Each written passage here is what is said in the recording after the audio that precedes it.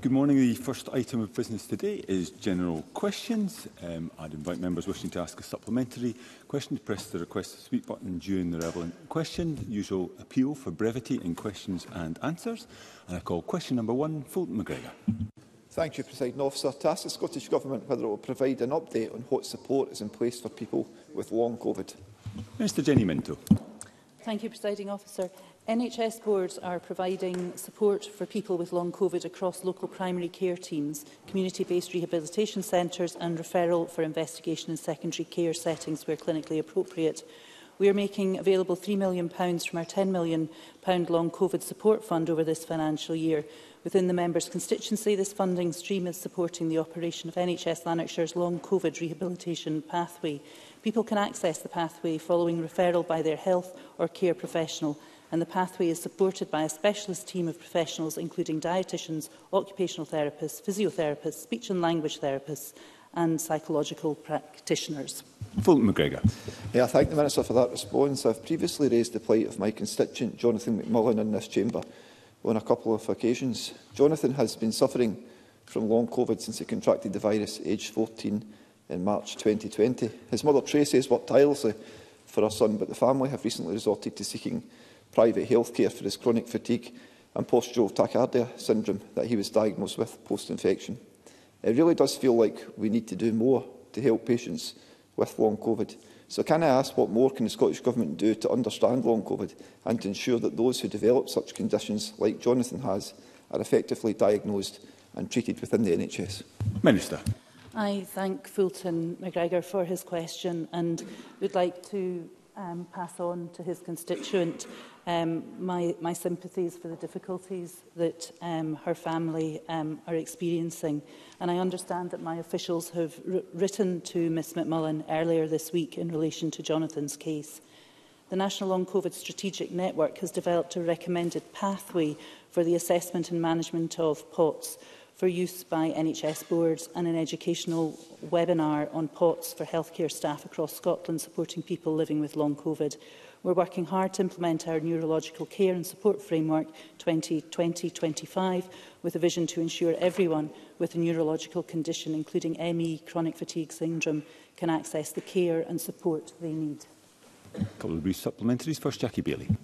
As we've heard, the Scottish Government has promised £10 million over 3 years for the treatment of long COVID. But in contrast, NHS England dedicated £224 million to support the assessment, treatment and rehabilitation of people with the condition. £90 million of that was allocated last year. That would have produced £21.7 million in Barnett consequentials for Scotland. So will the Minister tell us where the missing money, which her government has received, has gone, and will she allocate any additional funding to long COVID services in the upcoming budget? Minister. There is no missing money. The Scottish Government allocates the NHS funding as appropriate to the needs of Scotland. And given that no one single service model would fit all areas of Scotland, we are giving NHS boards the flexibility to design and deliver the best models of care tailored to the specific needs of their local populations. And Ben McPherson. Presiding Officer, there is an increasing amount of evidence of links between long COVID and ME, a disease which a number of my constituents and others feel has been neglected for decades. Therefore, on behalf of my constituents with ME and long COVID-related ME, can I ask the Minister for an update on specific actions the Government plans to take to implement the 2021 NICE guidelines on ME in Scotland, including specialist services, and when this will happen? Briefly as possible, Minister. I thank Ben McPherson for that question and recognise the importance of supporting people with ME and CFS. We inserted the key recommendations from the 2021 NICE guideline on ME/CFS into the Scottish Good Practice Statement on ME/CFS, and we published this on the Scottish Government's website in February this year.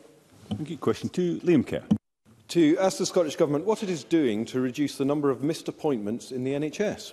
Cabinet Secretary Michael Matheson. Presiding Officer, there are a range of initiatives being undertaken throughout the NHS to minimise missed appointments. For example, in planned care, the Centre for Sustainable Delivery is supporting boards to implement high-impact programmes, including active clinical referral triage and patient-initiated reviews, helping to reduce unnecessary appointments and eliminate waste. In vaccines, patients with a digital preference receive a reminder text or email of their appointment. NHS National Services Scotland uses analysis of patients' booking behaviours and habits to request non-attending patients groups book directly as opposed to being given timed appointments. Liam Kerr. Thank the Cabinet Secretary for that answer. Now, last week, Caroline Hiscox, the CEO of NHS Grampian, told me a digital appointment system would be a solution in preference to the letters they're using at the moment. But this government's failure to properly resource the health service, the health board, makes it impossible for them to implement. So what steps is this government taking to allow NHS Grampian to implement these proper modern systems? And when can patients expect to see progress? Cabinet Secretary. Well, Presiding Officer, we are providing record funding to our NHS boards to help to make sure that they can deliver the best possible services to patients as close to home as possible. In terms of communications with patients, the member may be aware that we just published our new NHS Scotland waiting times guidance, which sets out a range of actions that boards have to take forward, including it provides for a standard package of communications that all boards should be using. The member will be aware that there are boards which make use of digital services, and we encourage other boards to do likewise. And I would certainly want to encourage NHS Grampian to do so going forward. Brief supplementary, Carol Mochan. Thank you, Presiding Officer. Can I ask the Cabinet Secretary, who did mention appointments close to home, given the countless stories of patients being asked to travel long distances, particularly in rural health boards, for appointments, and there's not often the necessary transport infrastructure, what the Scottish Government is doing to ensure appointments are offered within communities close to home to reduce the number of missed appointments? Cabinet Secretary. Presiding Officer, boards will try to provide appointments as close to home as possible. However, the member may be aware that there are, in terms of some clinical specialities, difficulties in being able to do that, where patients then have to travel to particular centres in order to access those services. But we would certainly want to make sure that boards are continuing to do what they can to deliver services as close to home as possible, and where that is clinically safe to do so. And of course, where there is travelling involved, there are travel schemes provided so that patients can get reimbursed for the costs associated with their travel. Question 3, Finlay Carson. To ask the Scottish Government how it plans to accelerate new woodland creation in order to meet its targets. Cabinet Secretary Marie Goujon. Over the past 5 years, Scotland has delivered 76% of the tree planting across the UK, and we are committed to doing more. In June, I announced an action plan aimed at ramping up tree planting levels, and I'm actively taking forward a comprehensive package of measures which will help boost woodland creation rates. And earlier this week, I introduced the most significant enhancements to the Forestry Grant Scheme since it was established in 2015. Finlay Carson. I thank the Cabinet Secretary for a response. Since the 1940s, Galloway has been subject to indiscriminate and damaging planting of huge areas of monoculture conifers to the detriment of our communities, our rivers and natural environment, in what seems to be another mad rush to plant more trees. And tens of thousands of hectares will be planted in the south of Scotland next year. Only this week, despite assurances to the contrary that issues will be addressed, Scottish Forestry have approved the Mackilston scheme without any satisfactory arrangement with the residents at Kendoon and Blackwater. How will the Government address accumulative impacts on local jobs, biodiversity and culture? And will the Cabinet Secretary agree to meet with me and my constituents to hear their concerns? Cabinet Secretary. I think, I'm really glad that the member has raised this point, and I think we've always been very clear that ultimately this is about, like most things and like most areas, it's about balance and ensuring that we try to get that balance right, that we are listening to communities. And I would say that that element of it is part of the package of improvements that I've also announced in terms of the guidance for that community engagement too. And we've always been clear that it is ultimately about the right tree in the right place. Because I think it's really important. We need to remember how vital our forestry sector is too, in terms of the 25,000 jobs that it supports, and it's worth £1 billion to our economy. But of course, our agriculture is important as well. And again, it all comes back to the balance in relation to that. If there are points that the member in particular wants to raise with me, I'm more than happy to follow up with them after this and to discuss that further. Question 4, Bill Kidd. Thank you, Presiding Officer. To ask the Scottish Government what analysis it is undertaken of the impact of the UK Government's autumn statement on NHS funding in Scotland. Cabinet Secretary. The autumn statement provided a real terms cut to NHS England and no funding whatsoever for 2024-25 for the costs of this year's pay deals or for the 2024-25 increases. It equates to less than 0.06% increase against the current Scottish health budget and means that there is at least £260 million of pay pressures on NHS Scotland for 24-25. The UK Government must face up to the pressures across health and care and provide adequate funding to address the cost crisis that is hampering service recovery from COVID, and also to make sure that we can support our health and social care staff in fair pay. Bill Kidd. Thank the Cabinet Secretary for his reply. Given the recent comments by Labour's Health Secretary calling for further privatisation and continuing Tory zeal for more austerity, does the Minister agree with me that the only party that can guarantee our NHS will remain in public hands is the SNP, and that the full powers of independence to get rid of Westminster governments for good and the threat that they pose to our public services? Cabinet Secretary.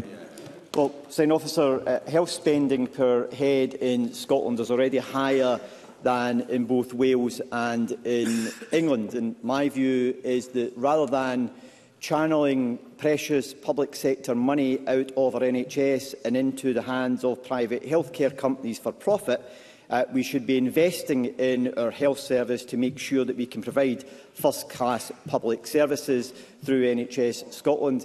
And what I can assure the member and others in the chamber is that under an SNP government, Scotland's NHS will always remain in the hands of the public and be free at the point of use. Supplementary, Jamie Halker-Johnson. The Rural GP Scotland network has highlighted the impact of changes made in 2018 to the Scottish Workload Allocation Fund, which they say fails to reflect the workload and services provided by rural GPs and their teams, and which has seen GPs in rural areas, many of whom in my Highlands and Islands region, actually losing money. So can I ask the Health Secretary, will the Scottish Government use its forthcoming budget to do anything to reverse these SNP cuts to rural GP funding? Cabinet Secretary. Well, Signing Officer, the member may be aware that the health consequentials from the autumn statement for Scotland were £10.9 million. That's equivalent to 5 hours of our NHS in terms of funding. What I can assure the member of is that we have provided the commitment that was set out within the DDRB for the uplift for general practice, both for GPs and also for the staff group, and we'll continue to do what we can to help to support rural GPs, for example, through programmes such as the ScotGem programme. But I can assure the member we will continue to do what we can to make sure that we invest in our NHS going forward, both at a primary and secondary care level. And Beatrice Wishart. The blame for NHS deficits can't be solely attributed to the UK Government autumn statement. The Scottish Government's mismanaged the situation for years now. Scottish NHS health boards are facing a forecast deficit of £395 million. Will the Scottish Government take responsibility and address the situation before patients and staff pay the price? Cabinet Secretary. Well, President, we've already provided an extra £200 million to our NHS boards to help to support them in meeting the financial challenges which they face. The member will be aware that our boards are also having to manage significant increase in costs due to capital pressures and also, for example, energy costs, which are putting pressure on budgets as well. The additional £200 million that we've provided is to try to help to manage some of these things, which is why we're also engaging with boards to provide them with tailored support to help to address any financial challenges that they're facing. Question 5, Edward Mountain. Thank you, Presiding Officer. To ask the Scottish Government what progress it has made on enabling patients to access all of their primary and secondary care medical records from one source. Minister Jenny Minto. People can currently access certain parts of their medical records, and while everyone has the legal right to access information held about them, this is not something which is consistently available on a national level. This is something we are determined to resolve, and I know the Cabinet Secretary and First Minister have committed to address this in the policy prospectus. We have now commissioned National Education Scotland to develop a digital front door, which over time will begin to provide access. I expect the first version of this to be available by 2026. Edward Main. I thank the Minister for that answer. We are moving painfully slowly. I've been trying since early last year to find a simple process for patients to have access to their primary and secondary healthcare records. Currently, as I found out to my cost, you require to submit a subject access request on GPs and also on all secondary care doctors involved in your treatment individually to get your records. Does the Minister agree with me that there should be a one-stop shop to allow patients to access their medical records? And what action will this government take to ensure that patients already facing the trauma of treatment do not have the additional stress of having hurdles put in their way to access their medical records? Minister. I thank Edward Mountain for that supplementary question, and I know the hard work that you've been doing in this specific field of health, especially the work you've done about Let's Talk About Health in Highland. I'm very happy to meet with Mr Mountain to further discuss this, to see how we can move things on. Thank you. Question 6. Pam Gossel. Thank you, Presiding Officer. To ask the Scottish Government what action it has taken to reduce waiting times for post-mastectomy breast reconstructive surgery. Cabinet Secretary Michael Matheson. Firstly, I'm aware that there are some extensively long waits for post-mastectomy breast reconstructive surgery, and I recognise the impact that this has on women's health and well-being. Boards are currently prioritising patients with trauma and/or active cancer, and delays have, of course, been exacerbated by the pandemic. We remain committed to reducing long waits and seeing a year-on-year reduction in waiting times. And we are taking this seriously and are working with stakeholders to ensure that we take further steps to address these issues. Pam Gossel. I thank the Cabinet Secretary for that response. After almost 4 years, my constituent has finally been given a date for a post-cancer breast reconstruction surgery. This is good news. However, raising individual cases in Parliament should not be the only route for women to receive a date for this crucial surgery. Part of the problem stems from Scottish Government directives on priority cases and the decision to cut surgery theatres at the Cannisburn unit from 6 down to 2. There are many more women on this waiting list, and there still will be, unless the Scottish Government tackles the problems with plastic surgery. So will the Cabinet Secretary commit to producing a concrete plan for reducing waiting times so that women are not forced to endure this trauma for years? Cabinet Secretary. Well, Presiding Officer, look, I recognise the concern that the member raises on behalf of our constituent, and I apologise for the extended delay that she's had in being able to get access to the treatment that she requires. What I can give her an assurance of is the work that we're taking forward in order to reduce long waits. So the member may be aware that we've committed to investing an extra £100 million over each of the next 3 years to drive down our waiting list. That will help us to increase the number of capacity we have within tackling waiting lists, and will help to reduce numbers by 100,000 over the course of that 3-year period, on top of the action we're taking at the present moment. And alongside that, the member might be aware that NHS Greater Glasgow and Clyde are working closely with the Golden Jubilee Hospital to look at additional capacity provision, which will allow them to also make provision for additional plastic surgery capacity to address some of the extended waiting times that the patients are experiencing.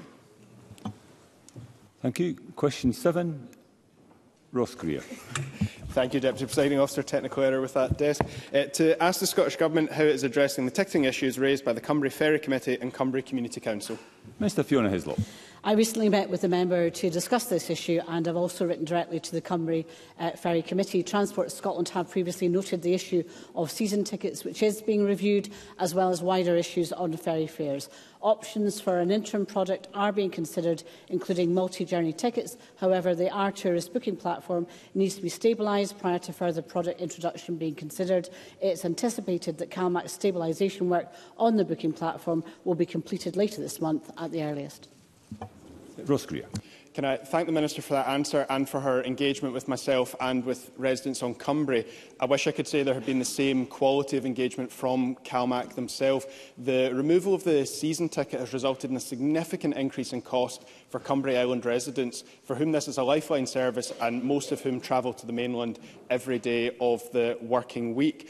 Island residents want to know more about the options being considered for the interim ticketing option in particular, but CalMac have been unable or unwilling to provide any additional information on that or on any of the other issues that Island residents have raised, in which they were led to expect further information from CalMac on. So can I ask the Minister if she would instruct CalMac to engage with the community directly on the issue of the interim ticket and provide further information on the options being considered?